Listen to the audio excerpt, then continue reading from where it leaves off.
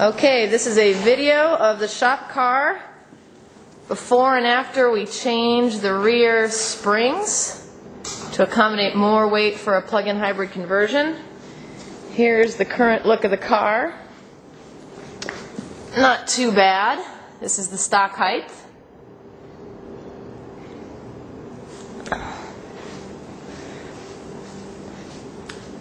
Not very exciting.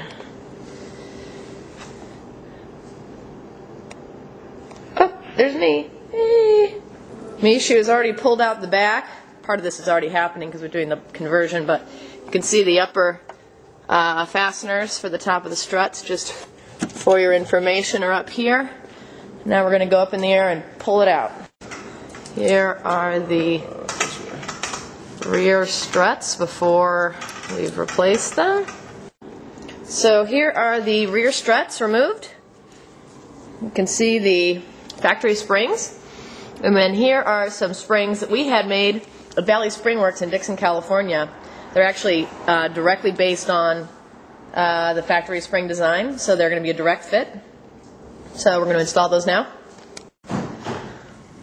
Okay, we have now installed the springs. We can see that the ride height on the back end of the car is significantly higher with the back end of the car empty. This is essentially what it would look like without putting a battery pack in it or other cargo that typically overweighs the suspension.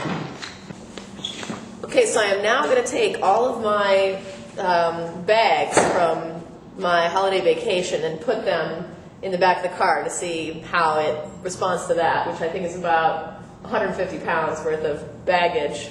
And then I think one of us is going to sit in the back of the car and we'll see really how it looks when the plug-in kit is eventually in it. So let's check it out. I think this one is big. Comes soft. Okay.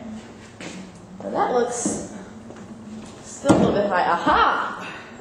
Very good. And that is nearly stock. I mean, I think if we were to compare that against the other one, that'd be pretty close.